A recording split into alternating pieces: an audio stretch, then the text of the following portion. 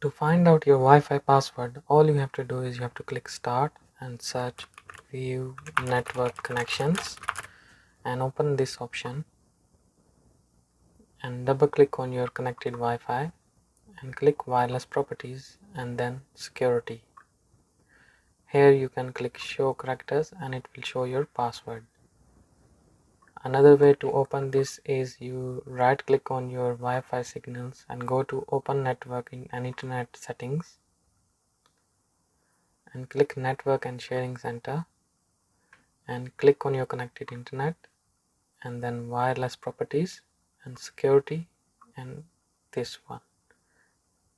I hope it helps. Thank you for watching.